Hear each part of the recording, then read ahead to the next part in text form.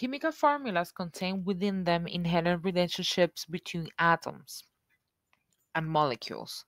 Um, so, example of this, if you have a certain formula,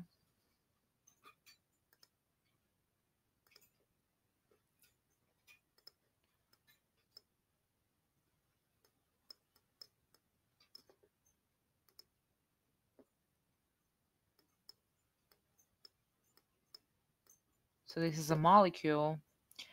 Um, so this molecule tells us by that each 1 mole of this molecule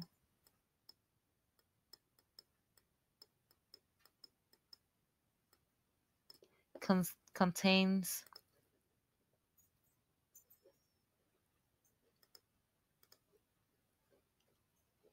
contains 2 moles of chlorine atoms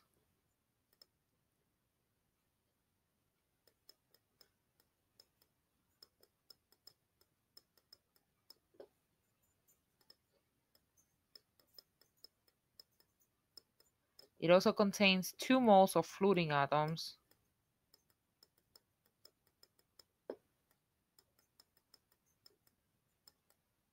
and 1 mole also contains 1 mole of carbon atom.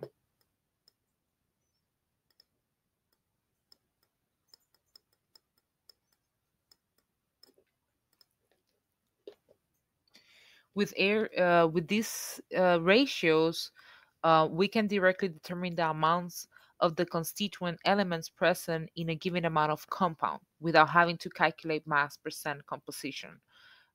So we can determine from any amount of this compound how much amount of chlorine atoms, fluorine, or carbon we have.